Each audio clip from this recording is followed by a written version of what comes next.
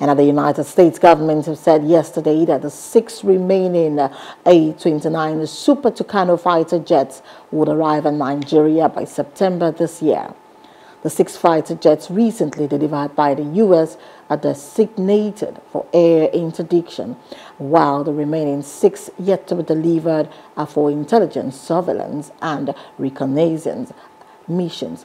The Defense Minister thanks the U.S. Africa Command, AFRICOM, and the U.S. Office for Defense Cooperation for the delivery of the NAF Super Tucano aircraft and the training of the Nigerian Air Force pilots and engineers.